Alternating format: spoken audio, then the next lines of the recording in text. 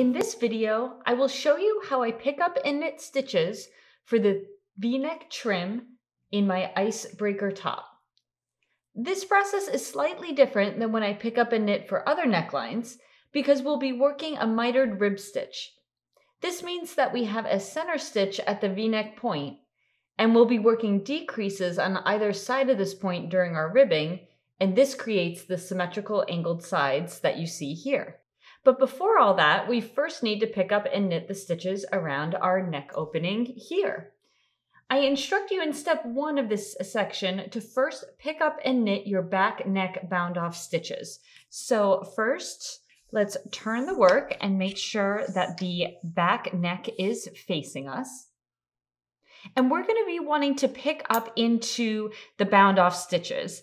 They're very easy to identify because as you can see here, see these V's, they're sort of sideways V's. These are all your bound off stitches. So we're going to want to start with the right end, the first one right here. So I'm going to go ahead and insert one of my needle tips into that V. And I want to put it into both legs of the V, just like that. Then I want to take my working yarn and I want to leave a nice long tail, probably at least 10 inches or so. And I'm going to drape it over the top of the needle like this, and then just pull the loop through. There we go. So we have picked up and knit one stitch. Now to do the next one, we're going to insert our needle into that sideways V into both legs, just like that. Wrap the yarn around the needle and knit it. Just like that. So I'm going to do that to each of these bound off stitches. However, I note in the step 1 that the goal is to pick up 26 stitches, but we have 27 bound off back neck stitches. So what you want to do is pick up and knit half of them, so 13, and then we'll skip one and then pick up and knit the other 13.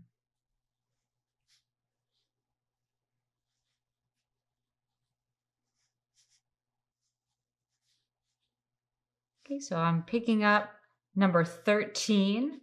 So then I'm just going to skip this next one and go into this one. So then I'll pick up and knit 13 more.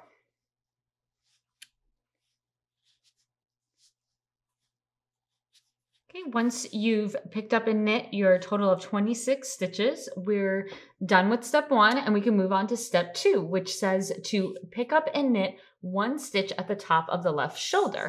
So we just want to pick up one stitch somewhere right around here. I don't want to pick up a very edge stitch, but something like, right here I would pick up. And just like we did with the back neck, I'm going to pick up both legs of the stitch.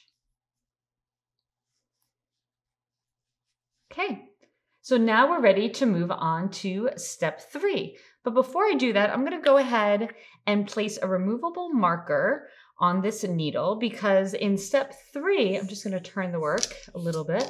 We're going to be picking up and knitting. This is our left front. And we're going to be picking up around 3 stitches for every 4 rows, making sure that the total number of stitches picked up is 29.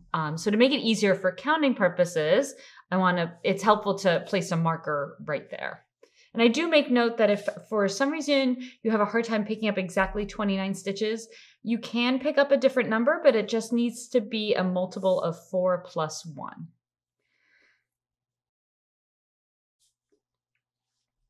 So when picking up along a vertical edge like this, if you've ever seen any of my other videos where I talk about this, normally I say to, you don't want to pick up into the very edge. So you don't want to be picking up right here or right here. Normally I recommend going one stitch in and picking up. So following again, like the shape of the V, going into both legs of the V going downwards.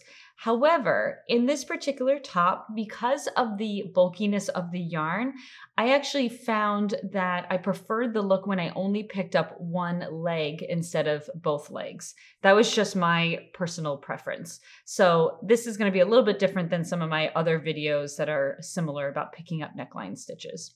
So I'm going to go ahead and pick up the first one. I'm not going to go into this very edge. I'm going to go into, so look for the V. So here's a V, here's a V, here's a V. And I like to hold my left hand. I sort of like pinch the fingers together so it outlines the V's that I want to be picking up into.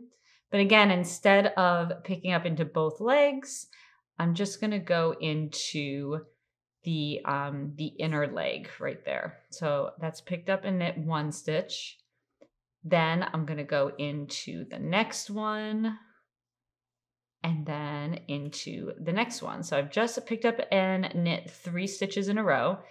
And because the pattern says to pick up approximately 3 stitches for every 4 rows, that means you pick up 3 like that, and then you skip one. So we're going to skip this one and go into this one, and then pick up 3 in a row again.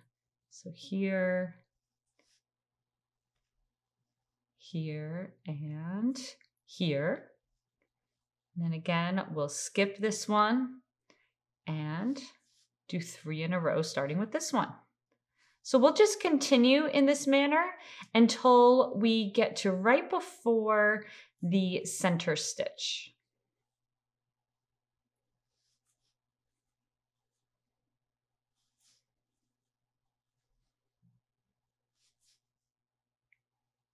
Okay, so I've just picked up and knit 28. I have one more to do.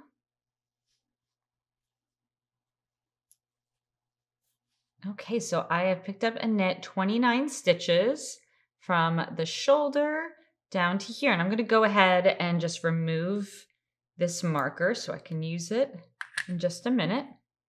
But now we've finished step 3 and can move on to step 4.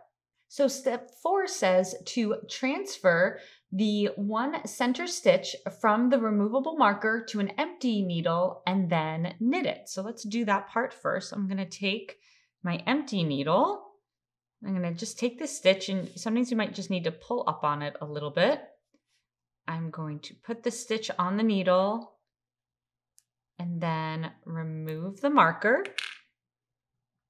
And then I'm just going to go ahead and knit that stitch.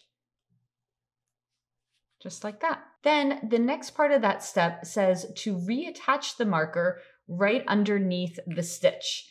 And we're going to be calling this the marked center stitch moving forward. So this is the stitch we just knit, and we want to put the marker right underneath it. So I'm going to go ahead and attach it to that loop right there.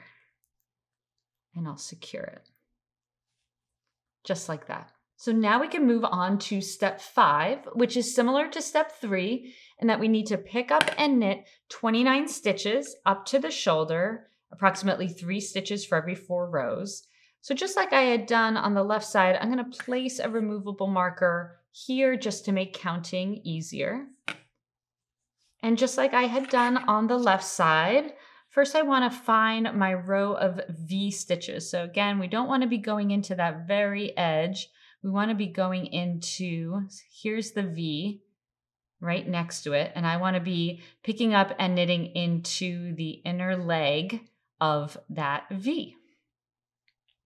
So the first V I'm going to go into is this one right here. So here's both legs of it. I'm just going to go into that leg, pick up and knit, and then do the same with the next one. And then the next one. So now I've done 3 in a row. So then we're going to skip this one and then go into this one. Just like we did on the left side, I'm just going to continue in this manner till I get up to the top and make sure that I've picked up 29 stitches. And if you have to stray from the 3 stitches for every 4 rows ratio a little bit, that's definitely okay. So the goal is to make sure that you have those 29 stitches by the time you get to the top.